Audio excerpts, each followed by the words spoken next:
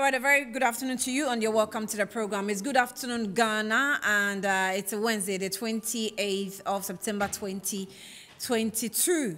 Well, we have another very interesting interview for you coming up today, and that really is associated with the NDC. The NDC has started its primaries. They have actually started from the constituency levels. The locals are all working in electing its local executives. At the national level, there are communications, there are seeming tensions and, some discussions that are ongoing considering, some of the personalities that are fielding in or at the national level executive positions. Today, we are actually glad to have one of the topmost hopefuls, Elvis Afriyie Ankrah, who is joining me on the platform this afternoon. We're going to have a chit-chat with him. Let's see how the campaign is going. How is he facing the pressure that is coming down? Because a lot of people are talking about the contention between him and some other personalities probably vying for the same position, right? Let's see how the NDC is handling this and how they will go through the next phase of its primaries. This is Good Afternoon Ghana. We'll be back shortly.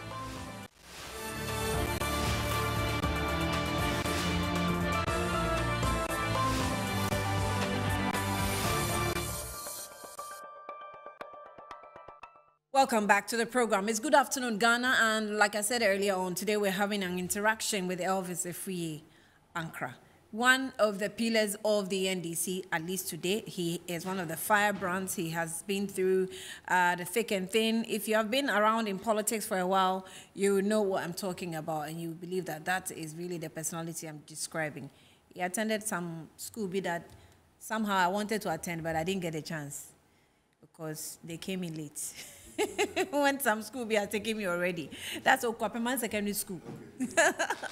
Anyway, you're welcome. Thank you. Good afternoon to you. Good afternoon. Thank you so much for joining us Good today. to see you. Your see you. Modern studio. Yes, you haven't been here before, have you? No, once. I have, but it was a different setup. Oh. Yes. Okay. This is really cool. Now you have a real setup.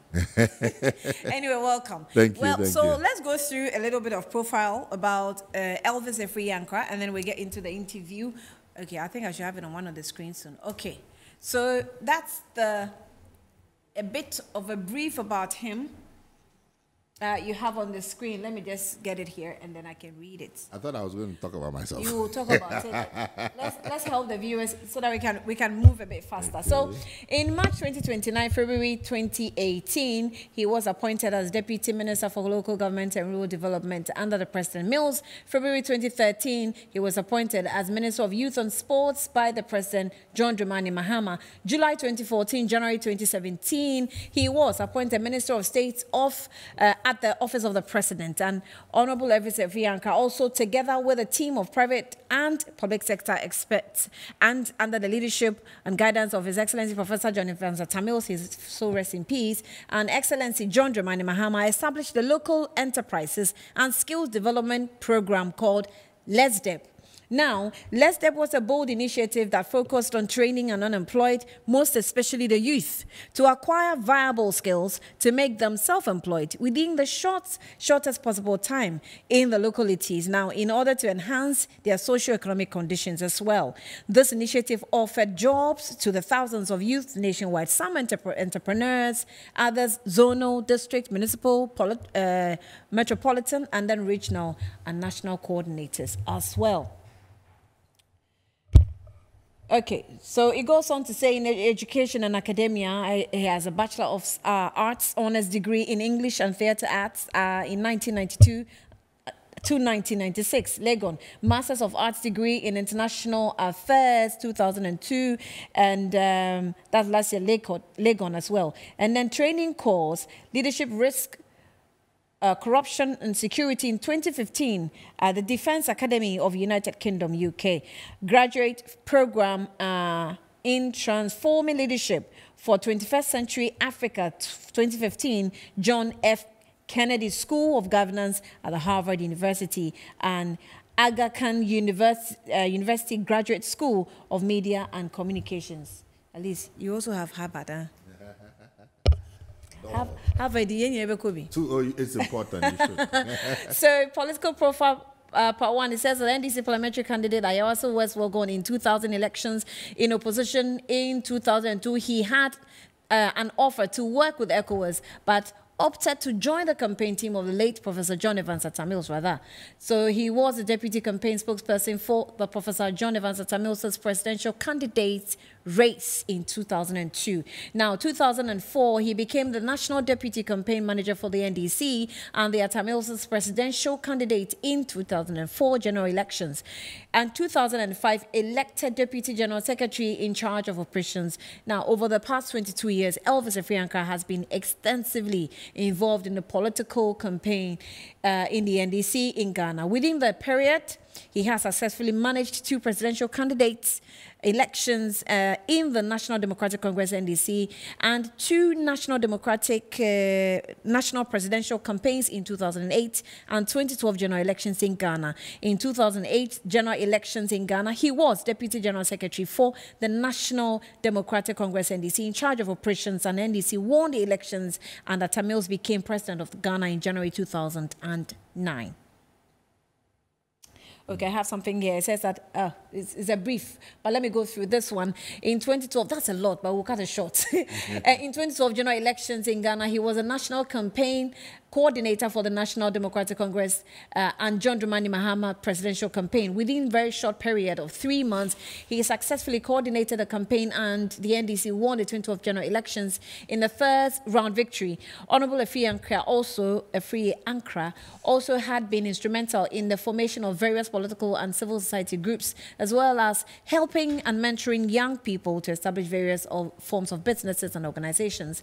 After the NDC lost the elections in 2000, he, together with young comrades, formed the NDC Youth Forum, which was a platform for advocacy and mobilization of youth to face the Kufuor regime. Now, he was also very key in the formation of the forum for setting the record straight. That I was very active in it. So, of the NDC, and together with other like-minded colleagues, played a critical role in the 2008 campaign and ultimately led to the electoral victory. He has been involved in every single Congress organization of the NDC since the year 2000. And then since the year 2000, he has served in various capacities at the various Congress of the NDC and chairman of the Protocol and Accreditation Committee, member of the Security Organizations and Event Committees, among others. In 2014, he was virtually in charge of the entire Congress as the then General Secretary. Honorable Elvis Afriyie Ankrah also was being contested for the first time. He managed the finances of the party, managed other resources at his disposal very well, rendered accounts to the General Secretary. I think I'll cut it here, and then we'll come to the main work ahead of you. Thank you once again for joining us. Is there another very instrument or key role you played I didn't mention, maybe? I mean, I've been front and center of every campaign, you know, apart from 2016 where I didn't really have any official role, but I've been front and center. I've been very, very instrumental. As the profile said, when Professor Mills came back from Canada to come and contest with Professor Kwesi Botwe, I was the deputy campaign coordinator. So we took Professor Mills around the whole country. So I know this country very well. And I've done that several times. And then I also became Deputy Minister for Local Government. That also gave me the opportunity to go around the country and understand the people. You know, every party has a pulse. And, for example, if you want to work with Metro TV and you come for an interview, they will ask you, what do you know about the company? I've sat on several panels. Once you are not able to answer, it means that you've not done your homework well. Yeah. I understand this party. I understand the people. I know the people. I know the pulse of the party. I have extensive networks and relationships that I have built over the years. And do you know the number of contacts I have on my phone? Can you guess? 1,200. 12,000. What? Yep. 12,000. And 80% of them are party people. Mention any town in Ghana, I'll punch. I have a network there. These are relationships that I have built over the years. Becoming a leader of the party, and I'm sure we're talking about me aspiring to be the general secretary of the party, is a people's management affair. And you must understand the people. You must have a relationship with the people. You must have the patience. You must have the ability to understand people, the ability to gel with people, the ability to motivate and inspire people and get them to work. You must have the ability to bring people together. And those are my skills. I've been doing this for a long time. It comes to me as second nature. I don't need to pretend. I don't need to, do. It's part of me. And I started my leadership on the university campus. I was president of the University of Ghana, SRC. That's the premier university. By the grace of God, I was the leader. And in my time, I was unfortunately, president for 2 years because the lecturers went on strike for 1 year. So I was in that office. We managed the student front. We set up Radio Universe. The Radio Universe you see today, it was called Voice of Legon. It was my administration that got official license, permission for that radio station to be set up. So then from there, I became the NUC's coordinating secretary.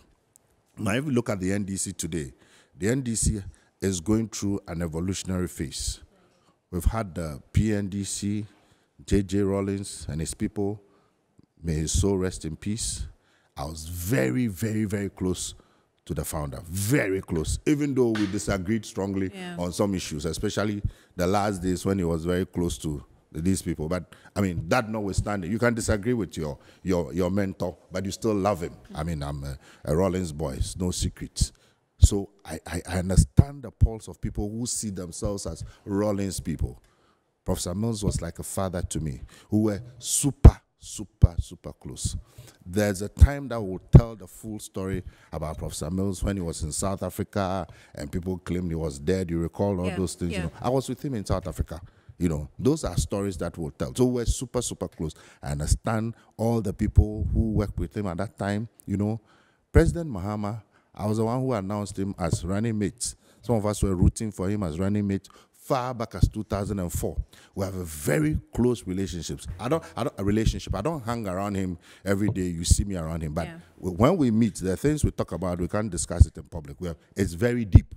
I have solid relationships with all the senior people, the cadres, the senior people. So many of them who, I'm talking about personal, direct relationship. The Dufours, name them, the Alabis, solid personal relationships. Now, as I said, we're going through an evolution.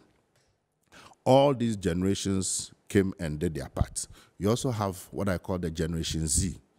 These are people who are usually more inclined towards social media and all that. They really were not part of or do not understand how the PNDC evolved into the NDC and all those things. So I am like a bridge between those people, the older Rawlings generation, the current generation that is us, and then the new emerging, very smart, forward-looking people who are disappointed with the MPP, but who see the NDC as an alternative, but they need an anchor.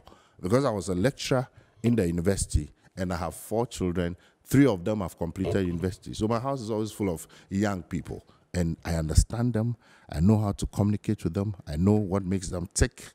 And modern campaigning has become very scientific. It's data-driven, research-based, algorithm-based. These are all things that I'm very familiar with. And so with all the experiences that I have, I believe that when I take position as a general secretary, I'll be able to make an impact. And the immediate project is for us to win 2024. Let me just throw this in. So it's the general secretary position that you're vying for. But with all that you have said, I see that you're strong as well in terms of organizing, bringing people together, getting the job done. You are the grassroots man. Why wouldn't you choose to be organizer rather than a general secretary?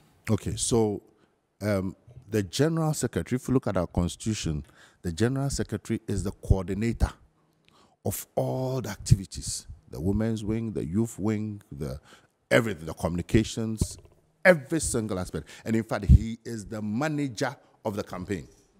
The entire campaign in our constitution is in black and white. He's the campaign manager.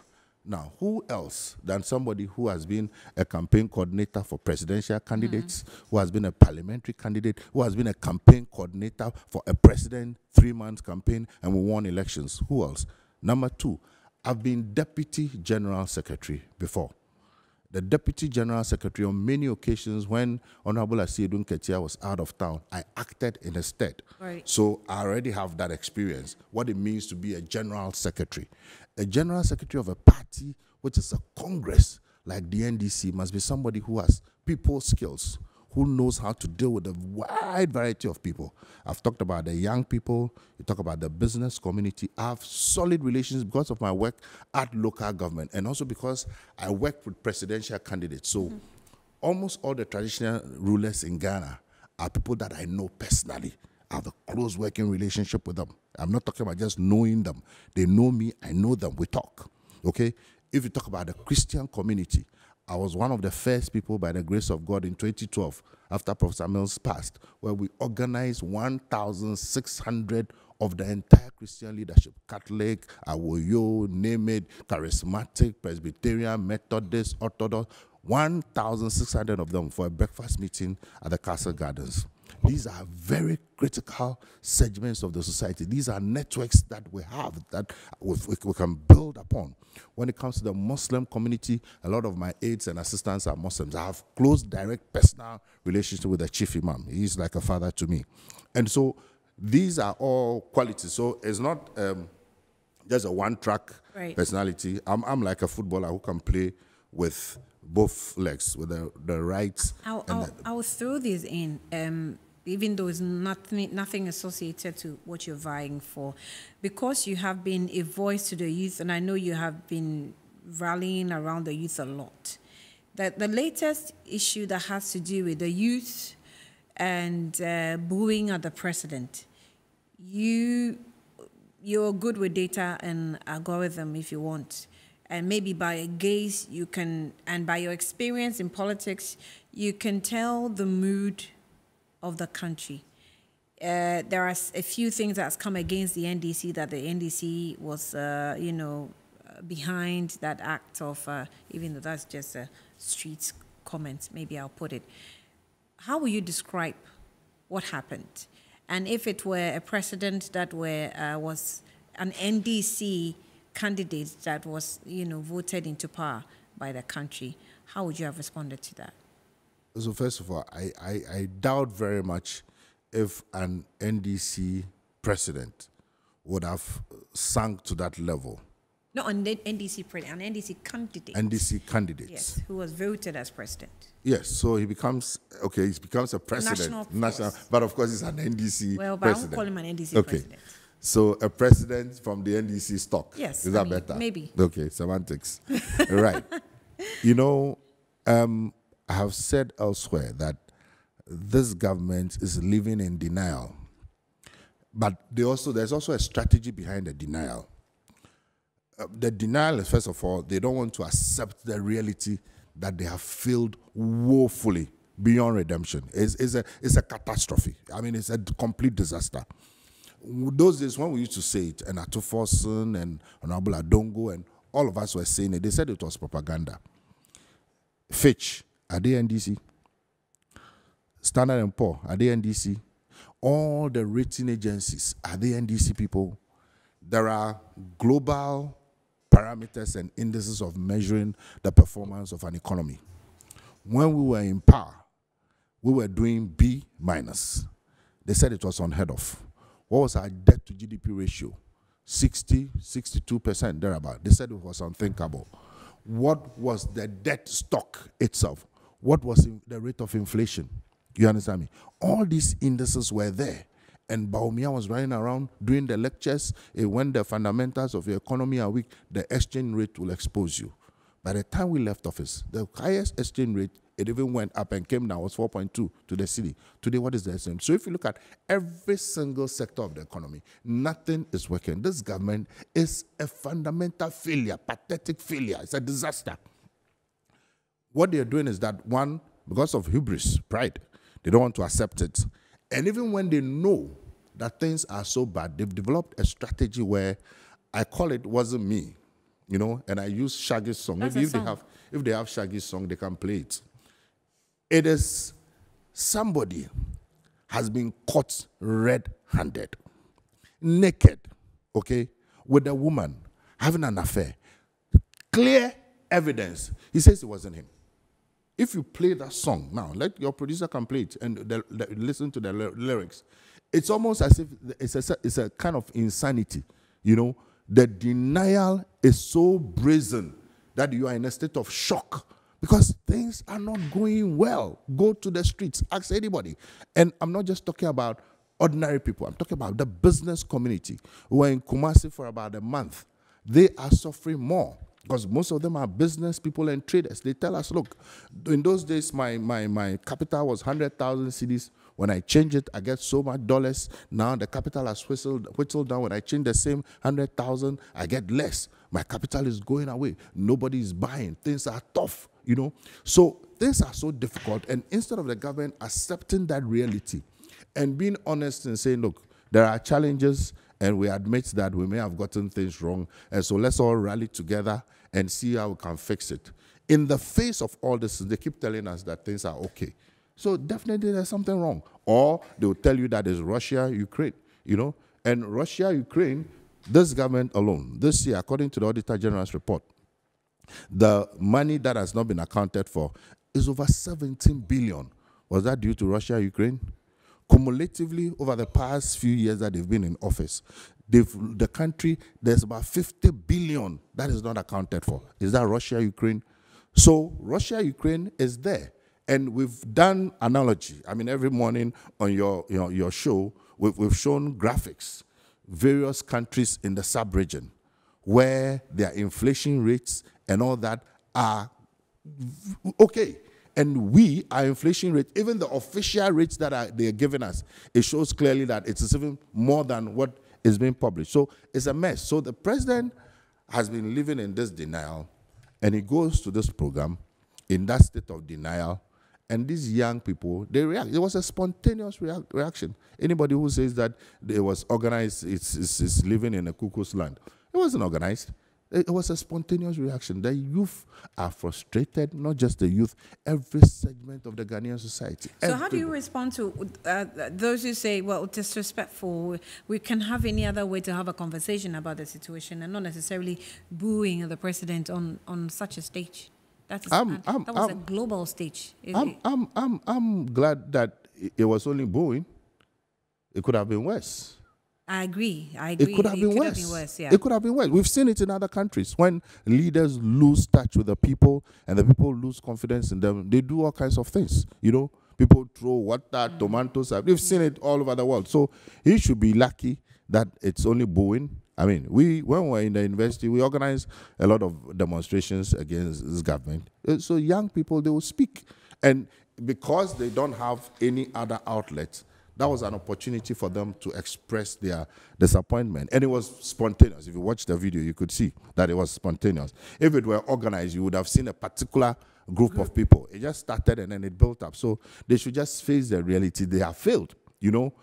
The only thing is that we are in a democracy and we would just have to wait for 2024, which is very long from a certain context. I mean, we have to go through, and can you imagine, we have to go through 2023?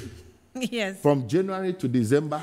But they're working on it. I mean, then another 2024 the from IMF January intervention will come through. Please immediately give us a break. Will give us some respite. Give us a break. It's not there's you know. I don't know if you have that diagram on the various ratings and what it means. Yeah.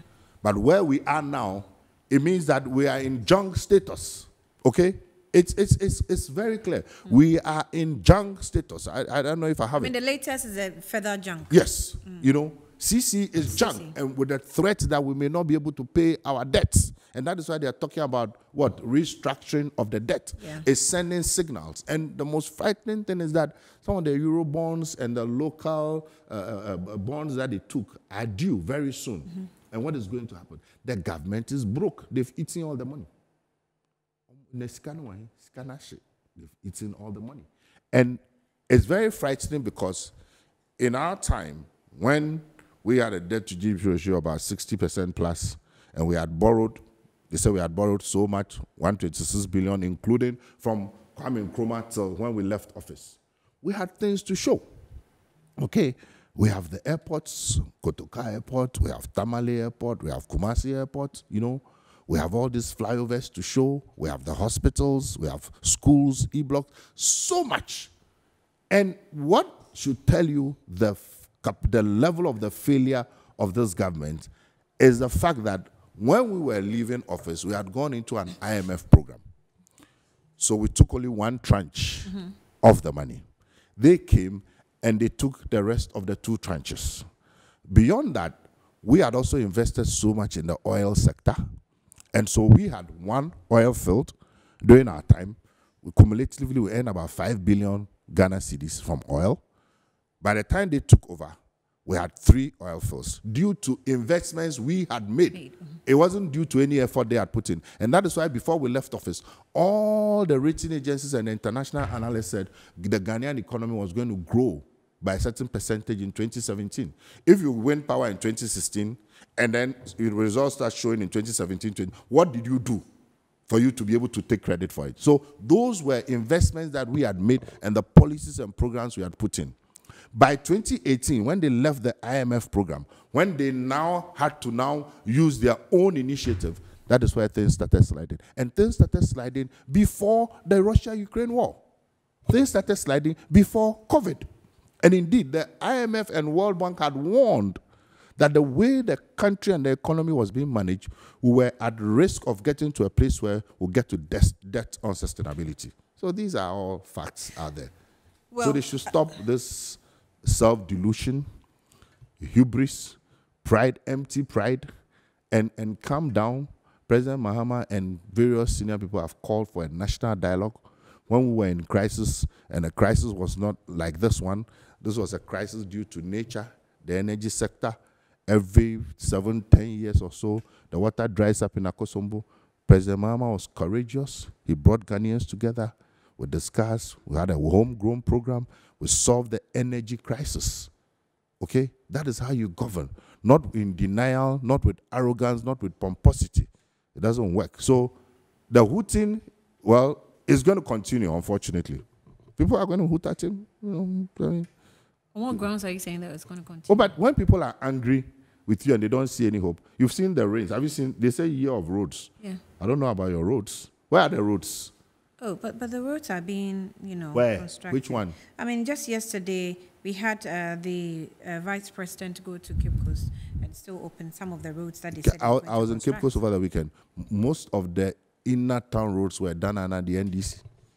So it's just propaganda, They are not doing anything. And they are storing money, okay, for the elections. Where? Eh? Where? So where is the money? Is it in your stomach? Yeah, but if you don't find the money, it doesn't mean they're storing So where is it? Because at least we can show you the things we've done with the monies we took, right?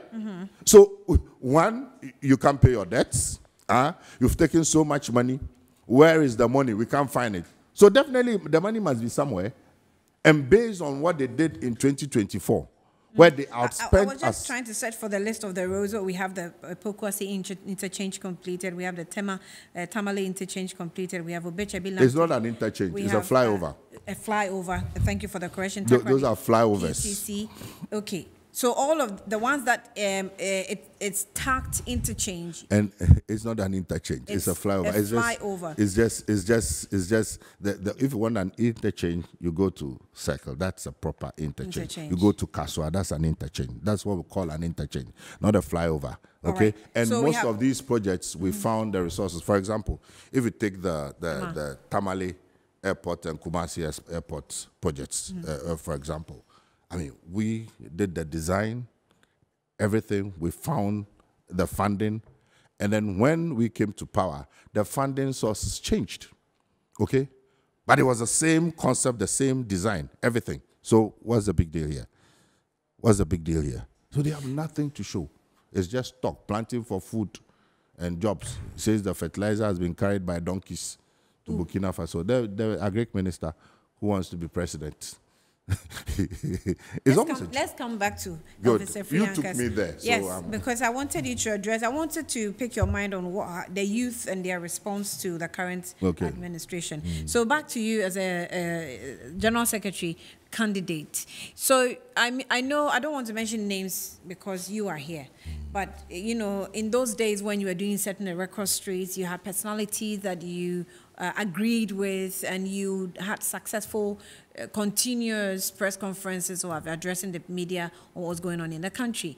And today you stand at different positions vying for the same seats or office. You know, how is that looking like? Because I think the communication out there is that, oh, there's fire in the NDC. No. You know, at chairmanship position, at secretary position as well. No, there's no fire. Is there any fire? Where's the fire? No, I won't say fire. We won't literally see fire. It's Johnson Ketia, Honorable, has been in that office for 17 years. I was privileged to work closely with him, very, very, very, very closely. I served as his deputy. And many times when he was out of the country, I acted in his stead. I have understudied him. I understand the job. I know the pulse of the NDC. I have the necessary networks. I have built relationships that I believe will inure to the benefit of the NDC going into 2024. I have the temperament and the mindset to be able to handle the complex issues in the party.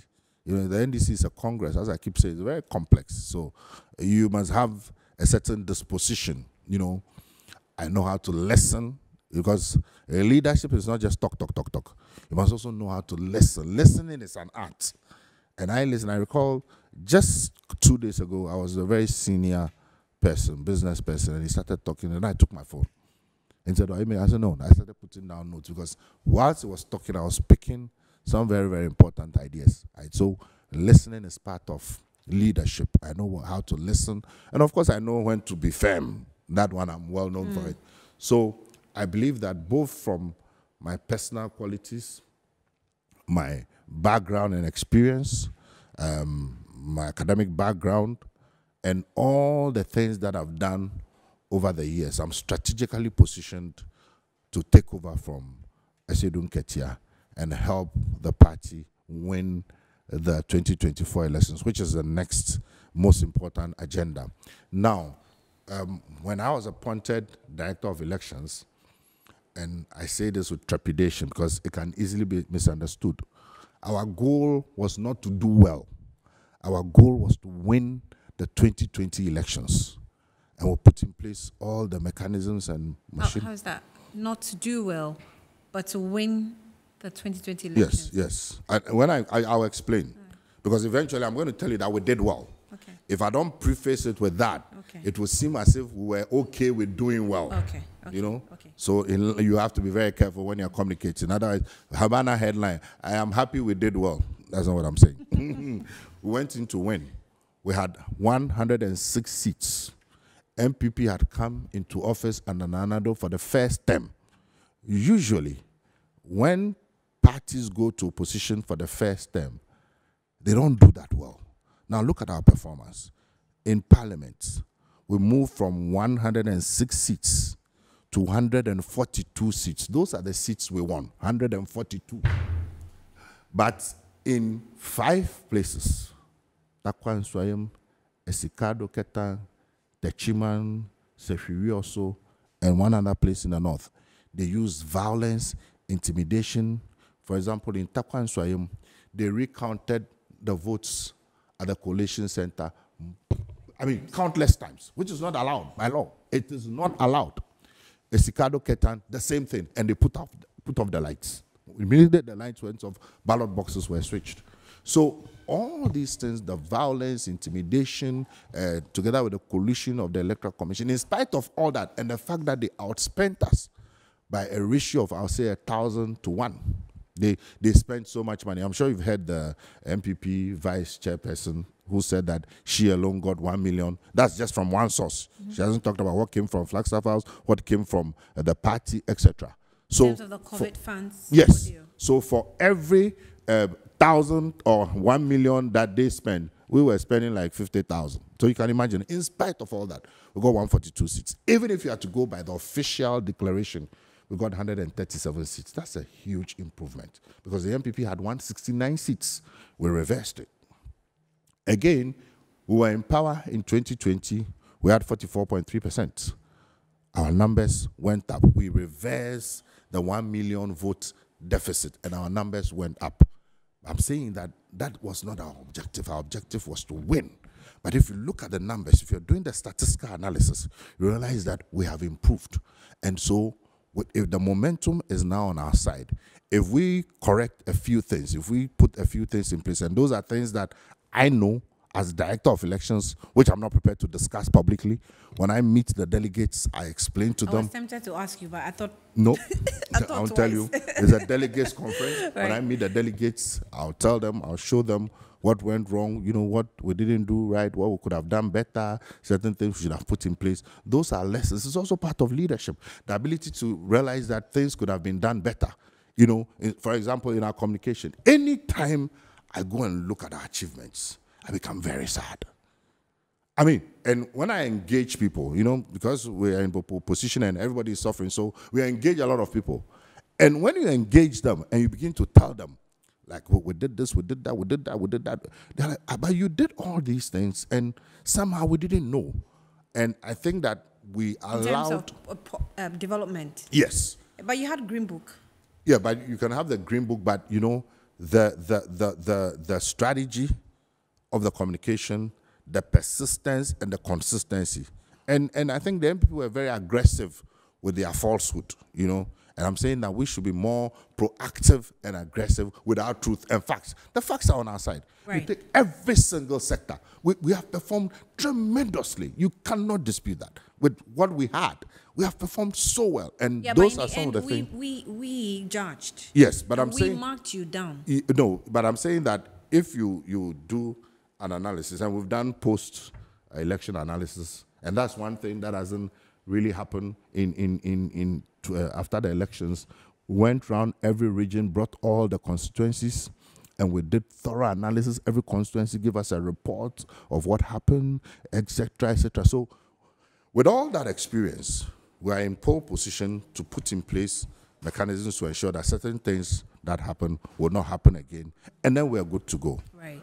So we're having a chit-chat with the General Secretary hopeful of the NDC, Elvis Afriyie Ankrah, a very tall experience that he shares with us. When we are back from the break, we'll be, you know, touching on a few things that he intends to do should he win as a General Secretary when the party goes, the Congress goes for their Congress. We'll be back shortly.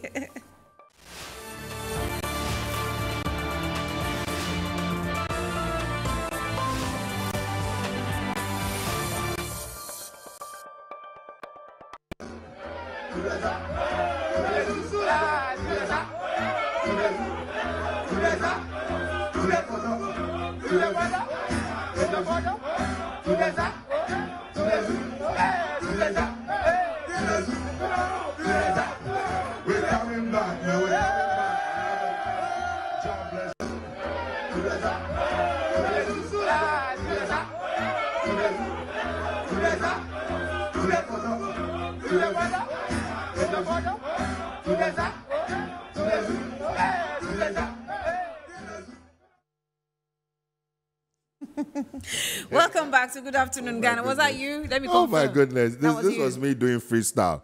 A friend of mine, Kwesi Bako, from the States, he came to launch his reggae album. Yeah. So when I got there, they asked me to say a few words, and then, you know, I just decided to do. That was your freestyle. Yeah, I did some freestyle. It couldn't have been any word, but of course now, you know, sometimes when I preach, you know, so sometimes when I pick the mic, I have to be careful not to say, hey, John. It doesn't slip. This one says, good afternoon. Elvis Afriyie Ankrah is the people's choice and the choice of God. He is best fit for the position of the General Secretary of the NDC. He is well vexed and has the political experience to become the Chief Executive Officer of the NDC. This is from David Edu, Tema West constituency, sent that in. Someone also says, Annie, can you please ask him about the sports ministry of how many times? Say for the last time. Maybe say something about it. When you were at the sports, in fact, what I heard, word on the street was that the president at the time was being biased towards you, and that we had an issue we're dealing with, and then he saved you by taking you into his armpits, by taking you to the presidency and making you a minister of state. Then he probably saw the qualities I had.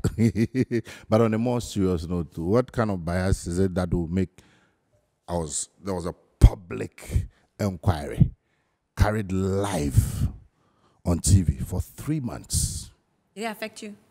Of course, I'm human, but I've recovered. It's way, way behind me. And more importantly, there was a report. After the committee, would you kindly ask anybody who is interested? I know it's voluminous, but they can take their time and read. A report, official report.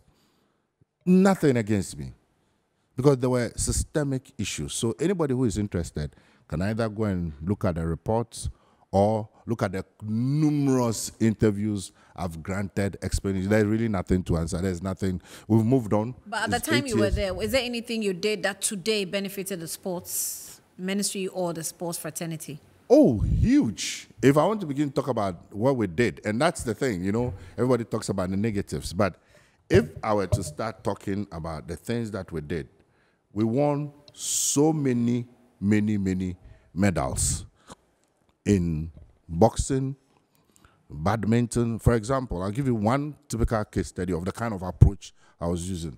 I was there one afternoon when the National Tennis Federation came to see me, very desperate. They were going to be expunged from the International Tennis Federation with very serious consequences. They had not paid their subscription for 6 years. So there and then I called my friend Coleman, and then he said, look, let's talk to Magdan. So I sent the team to go and meet Magdan. That is how Magdan Tennis came into being. So he paid the subscription and then subsequently set up Magdan, and he continued to support them. Now, in my time, government didn't have money for the supporters. So we raised money ourselves from corporate Ghana. So the idea was that we would then look at each of the sports. So if you take this company, Magdan is taking tennis, you look at boxing, you look for a cluster of companies, they take boxing, you look for another cluster of companies, they take swimming. And if you talk to the Swimming Federation, I was personally supporting them. And recently, when they won a laurel, they sent me a video and they thanked me. So there were so many things. The amputees team, I was supporting them. Hockey, so many. And I can give you the list so that you can display. I didn't know we were going to talk about sports here. All right. So let's go on to, with the few minutes we have, when you're able to, grab that office, what are you going to bring? You have already earlier on talked about the phases the NDC is going through. What are you finally going to land the NDC in as a general secretary when you win? So my biggest strength is my ability to work with people. That's one of my biggest strengths, the ability to just bring everybody. Leadership, a leader is not one who knows everything. But a leader is one who is able to identify people who know even better than him and brings them together to achieve a common purpose. So that's the ability that I have. It just comes to me naturally. And number two, I said that, and kudos to Sami Jemfi and his team. They're doing an extremely yeoman's job. But definitely we can do better. Okay? And it's not about individuals, it's about the structure, the system, and the strategy. So, as I said, there's so much that we've done that people do not even know. If you build schools, markets in a particular community, people don't know on the other side. We need to find a way of getting people to understand that when we were in power, we were able to achieve so much. And in Ghanaian politics today, whether you like it or not, the language factor has become very crucial. 70% of the radio stations, if not more, are Akan dominated. You can't run away from it. It's a reality, okay?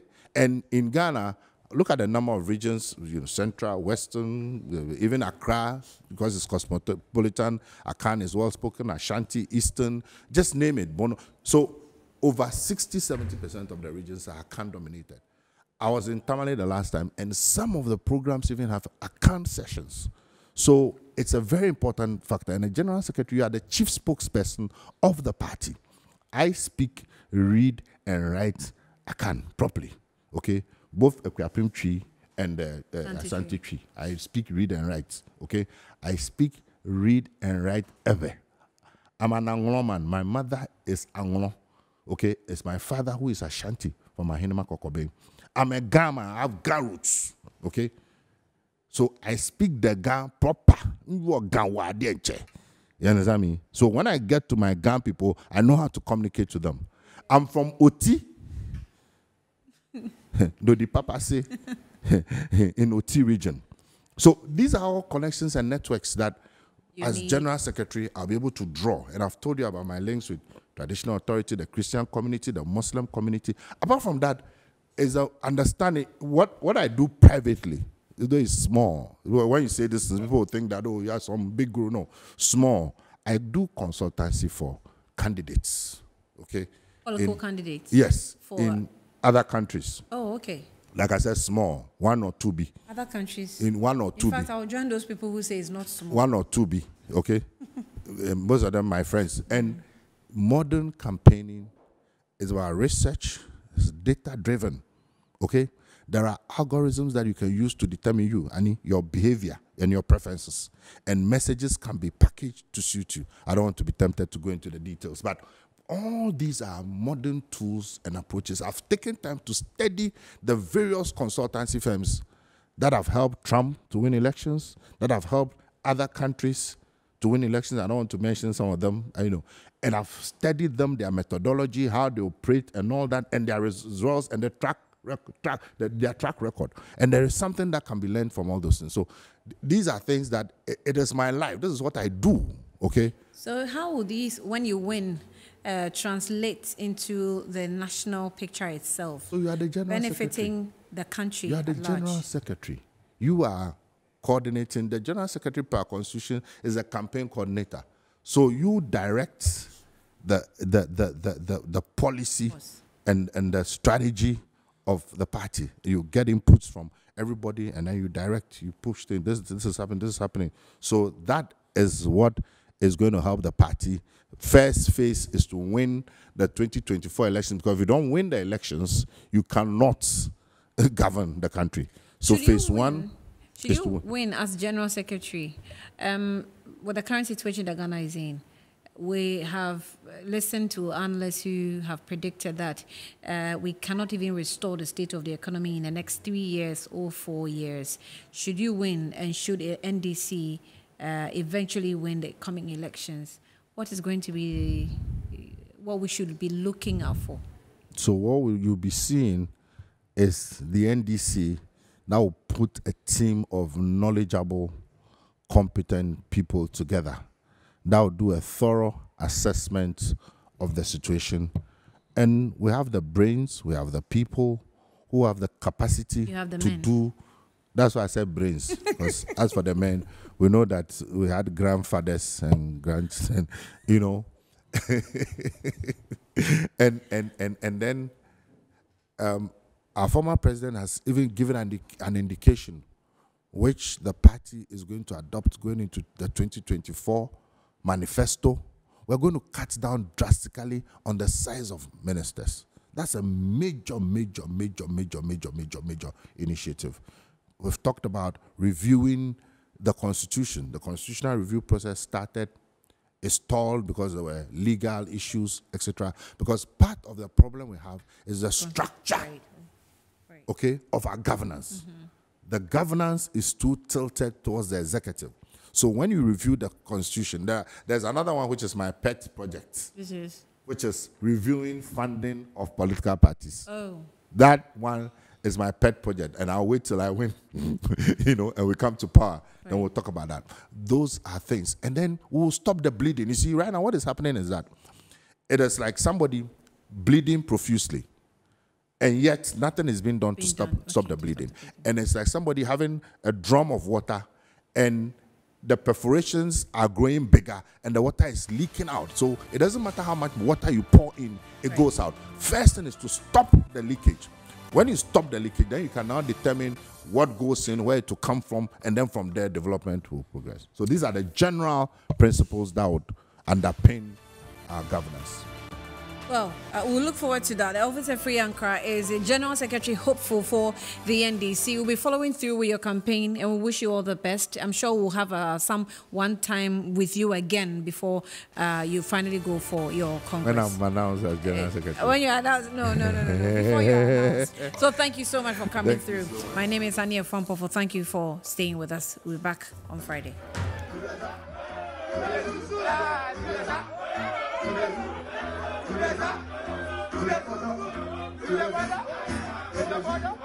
Together.